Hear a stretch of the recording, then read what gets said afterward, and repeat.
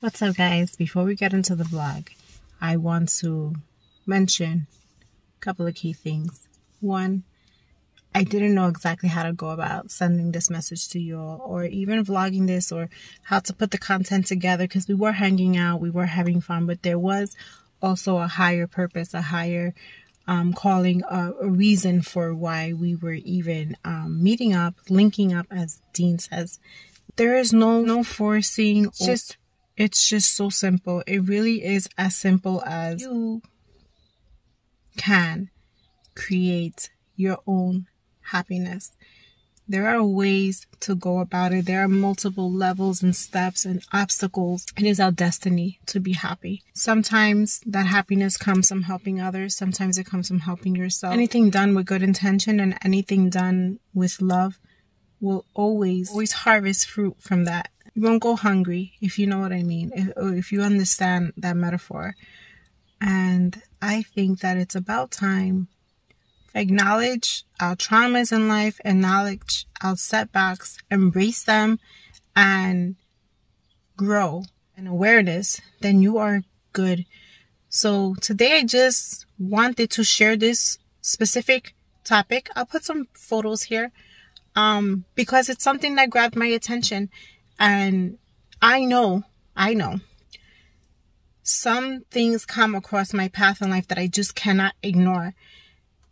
No coincidences. I call them signs, messages, calling, faith in humanity, my faith in this planet. It goes above and beyond what many may think. And we'll take it from there.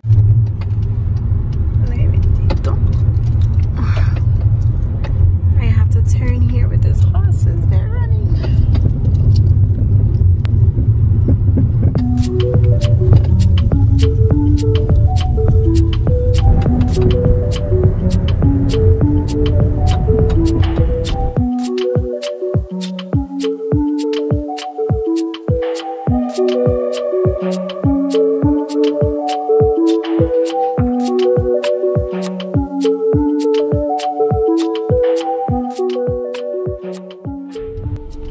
Good morning, guys. Welcome back to La Vida Moto Puerto Rico. I am in Añasco right now, picking up a girlfriend of mine, a friend that I have made from this beautiful YouTube community, and we're actually meeting another subscriber for the first time, somebody who has been a loyal subscriber and really kind, really generous with the good energy. So we are all meeting up to have some brunch in Aguadilla. So the next clip will be from there. We have a long day ahead of us. I tried to cram as much as I could into one day. I have been planning these little get-togethers for some time now, and it wound up working out that we're doing it all in the same day. So I left from Cabo Rojo. I am in Añasco now, going to Aguadilla, and then we are going to wind up in Santurce today, and maybe Old San Juan. It's an honor. Thank you. I want to say from now, thank you, Dean, for taking the time out to meet with me. Thank you for being generous with sharing your stories, for being open to me possibly doing a semi-interview and more so just for helping me spread some awareness. I think what is really interesting about the meet today is I feel personally that Dean and I come from two different, not totally different, not opposite perspectives, but definitely two different perspectives, two different eras of time. I am a little bit older than Dean. I believe he's 25 and I am 40, and it's just interesting to see how at these different ages we came back to Borinquen.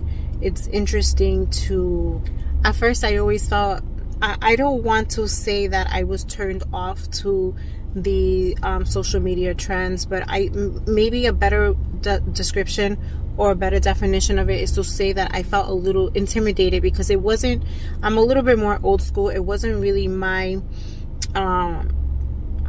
it didn't really spark my interest too much, and I didn't understand it too well, so I didn't really engage. And I think it's important, there is a way that the universe works where if there's a message that you need to hear, if there's a message that needs to get delivered, if there is something that you need to be a part of, something that you need to know, something that you need to feel, it will come to you. So thanks to my friend Jasmine, which I am picking up right now, I was able to receive a message and hear a post from Dean, which I will explain later, or how Dean explained later, And it's a really nice way, I think, for Dean and I to get together. Although I do feel that we probably are on different different wavelengths of energy. We still have the same love.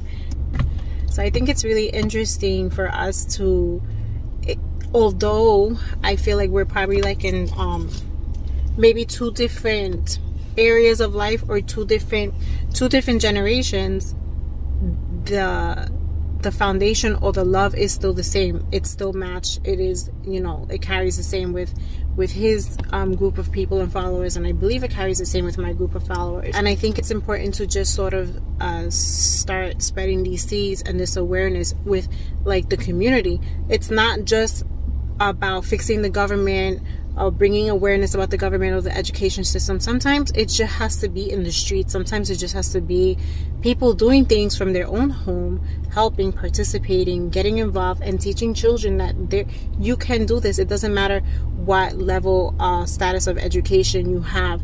There are ways that you can make a difference, and it's mostly about believing that you can, having that confidence that you can. And it's not that we are promoting like a no-enter mentality. It is just that we need to put our people first. We have to. There's no way to slice it or dice it to make anyone feel comfortable, and it's not about making anybody feel comfortable. It's just what needs to happen, because it's really lacking, and we have learned that our government is not going to do it for us. So that's my super long intro. Forgive me, it's already 7 minutes long, but I had to, while I was in the moment, just get it out there. And more things will probably be triggered and introduced later when I'm speaking to Dean. I don't want to force this too much. I want it to just flow naturally and see what we wind up speaking about, to see what I wind up asking him. I don't have too much planned. I'm not really like that. I'm not an interviewer. That this is going to be very organic and natural flowing. So yeah, but first we're starting. We're gonna go eat. I'm gonna meet up with the subscribers, and then we will do some footage from the restaurant, the little area there, and then we'll head to Santurce. Ways are this way. You're not like, you know, face it. Hello, hello. This is one of the subscribers that I was telling you about for a long time, right? How many years? I would say a year and a half, 2 years, going on 2 years. Going on 2 years. Yeah. He actually owns property in Puerto Rico también, and visits pretty often, like Jasmine. Yeah. So we're just finally all meeting up, and we'll talk more over there when we have better lighting and stuff. But just to give you an introduction, and this is the truck that we're going to climb or eat, or maybe like a little trampoline or something, so I can get into to go to a brunch. We got her a booster suit. I have gitanas.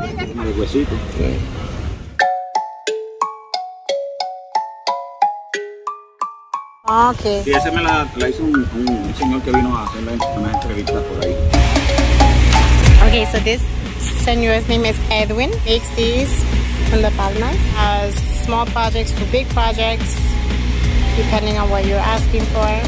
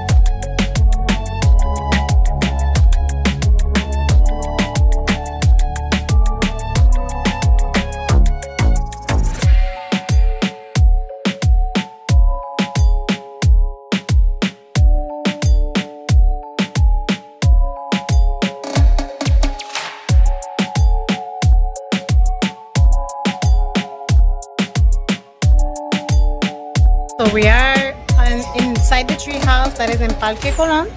We're just, I got a little thing for Gitana. Yay, that is good. Jasmine is down there somewhere, I think. Jasmine.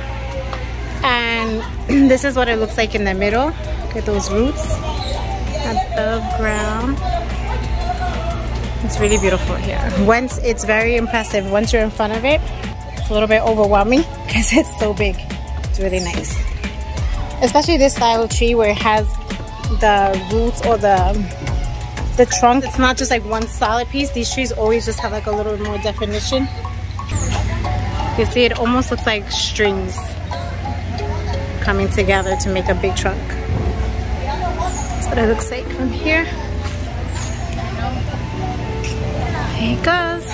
Now we are off to Santurce, so we'll see you there.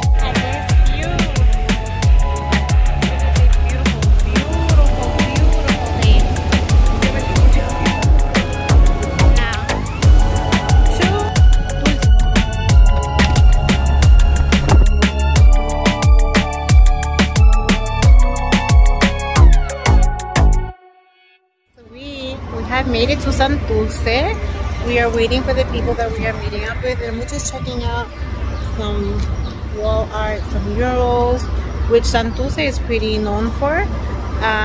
We have like a little location here that we are going to meet, and then we're gonna take a little look around the area. Santurce for the day.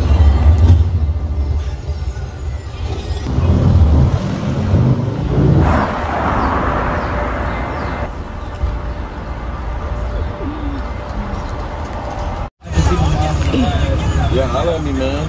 I'll be there. Absolutely. Okay, we are with Dean. Hola. Do you guys know who Dean is? I'm sure you do. maybe that's a 50-50. I'm sure they do.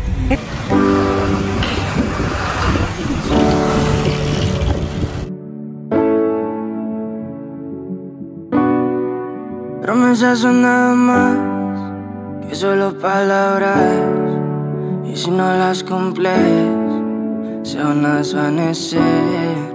Algún día volverás, tú al lado mío, y yo de testigo. Okay, so we're gonna leave the car in a little lot. So I'm gonna try to turn around. Show you guys that there is actually permiso? I've always just driven by, sort of, not even through these streets though. Okay, so Dean is gonna give us a quick little tour before we sit and talk. Oh, yeah. A street tour. My personal favorite neighborhoods out here, like aside from where I live. I usually come out here to hang out because I feel like this is more like a for us, by us neighborhood. Placita de Santurce, I'll go once in a while. Just too gentrified for me. You know? Yeah. Used to be, because Santurce, which I only found out recently, that it actually used to be like its own municipio. That's the flag of Santurce. A lot of this. I mean, he's from Queens. Oh, my son JJ would love this here. He has a own. Oh. Yeah, Puerto Rico, Dion, Cuba, all playing doubles.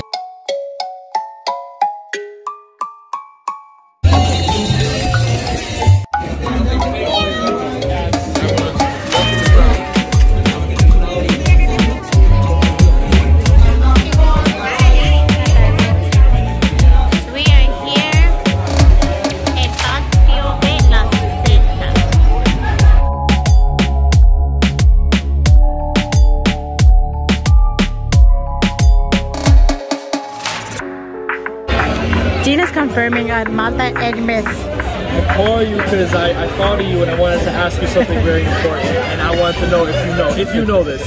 You got a minute? What? Apparently, this is news to me. I'm discussing with some colleagues right now that apparently back in the day you would put an egg in a maita. Have you heard of that? With grape juice.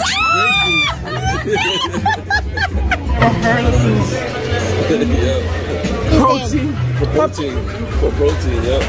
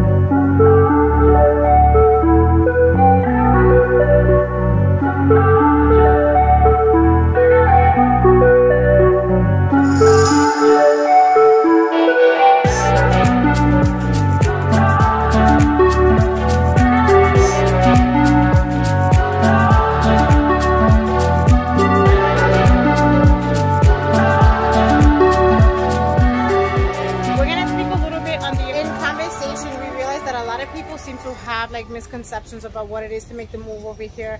A lot of people sort of need to see people doing it. They need to see people experiencing it to feel encouraged or motivated, because I think the main concern is not just land or property. The main concern is income, safety. Yeah. I've been here about 2 years already, but a lot of the times since I was very young, and I've always knew for a fact that I wanted to live here fully, but it was never a matter of if, only when. And I felt like after I lost both my jobs during the pandemic, and I was like, I really have nothing else to lose. I don't have a family. I didn't, you know, not tied down with anything over that I couldn't do in New York that I can do here. So I was like, all right, I left. Being so that I've done here, I've learned a lot, not only about like the lifestyle, the culture, but more about myself, what kind of person I am, and what my limits are, and what I can become being out here. You know, coming here is sort of an awakening, right? It's like a natural, exactly. Without you intending it to be, it awakens things, and there's sort of these sort of sensory igniters, and you're like, wow, okay, I didn't know I felt like this. I didn't know I can be this way. No, heck yeah. Even when it comes to getting my first car, getting my own insurance, getting my own apartment, paying rent, getting my own job, you know, like everything. I always had connections with people living in New York, and I was just like, damn, like I don't know if I can do it out here, but you'd be surprised what you can do when you're not making any money.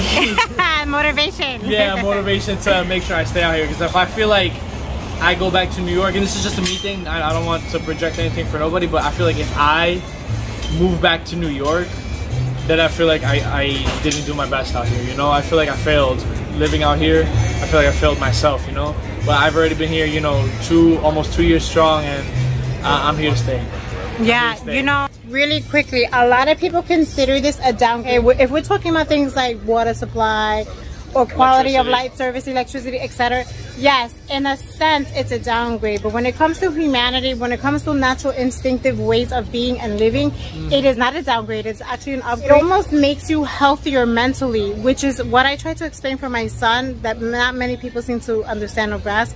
Yes, there are many programs that are offered in the States, but there's something here about this force to be sort of like a little bit more minimal and one with nature, and it's humbling. I think there's a special calling that happens for some people out here, and it happened to Dean. No, definitely.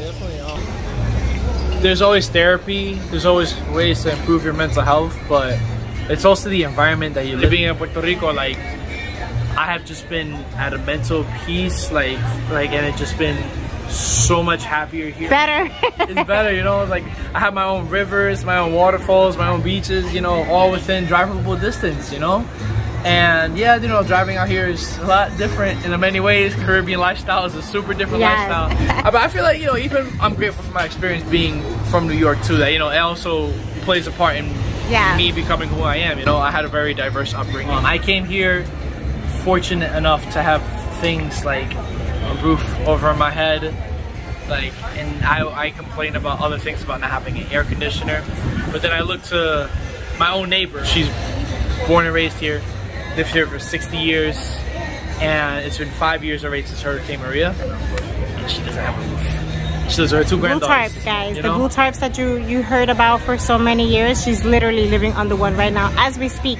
Yeah, and I just question why. I question, like, why is this still a thing after 5 years? No neighborhood. So my current project right now is to get organizations together and create a group project to help fundraise and to put a roof over this woman's head. Now, we're not related to her. I'm not related to her whatsoever, but I feel like if nobody's gonna help this woman out, then what can I do to help uplift the community? And it starts by helping one family at a time, you know, and I'm doing so by putting a roof over my neighbor's head, you know. And it's been a very difficult process because the whole culture of the lifestyle is different out here, with, you know, electrical engineers, you know, pioneers, electricians, plumbers, whole different ball game. WhatsApp, if you move out here, WhatsApp is gonna be your best friend. Yeah. So me help you out? Yes, if you can, that would be better if you hold it. Darling. So what I want, we'll switch. Yeah. Hi guys. Yeah. So what I want that you all, basically, you know that usually on my channel, I try to be as organic as possible. I try not to I try not to plan too much or have like a specific idea in mind. I really just want to go with the flow. But what inspired me, not only just what Dean was doing for his neighbor, it's just Dean's age group or the people in that age group. I think it's really inspiring for anyone who wants to come out here to understand that you have power and you have this ability to form communities and make a difference and start planting these little seeds to just start building and growing for the future, and just keep building and growing and just start somewhere, start small. No one is insignificant. No one. Take a break. And a cow comes now. Yeah. We got horses, cows, chickens, you know. I got pigs in my neighborhood too. Really? I got random pigs hanging, just walking around. I have not in my neighborhood, but in Cabo Rojo there's an area. No, I got neighbors that are pigs, literally. There's still ways that we can sort of mesh, and everyone has something to bring to the table, and everyone can just keep inspiring, and that's all that matters. That's all that matters. My move is here too, not only to, you know, for my own experience, but for also to look for ways on how we can better the community. And I'm already doing so with this opportunity with my project. We've already got all the tools necessary. All we are looking for is volunteers and spaces for people that only want to help uplift Puerto Rico, and this is a great way to start. So I really appreciate you, by the way, for bringing me on. Thank you so much. She's the MVP, y'all. I would really appreciate if you all, because you know that I never speak about anything on here unless I truly have like a connection to it, or like a message from the universe or something that told me, Jenny, talk about this, Jenny, be about this. Right. Maybe you can be a part of, you know, donating or spreading, even just spread the word, even if you just share it. Spread the word. Yes, thank you. And that's it. I'm actually gonna big ol' hug. These are little moments. So much taller than me, guys. I'm really short. I know a lot of people don't. In actuality, I'm like this. Like, well, we're making it work. I want to say, I'm gonna close the vlog out here. Thank you so much for watching. I always say besitos. Can you say besitos? Besito. Much love, y'all. Guys. Thank you so much for watching, and I will see you in the next vloggy. Bye. Yes, ciao.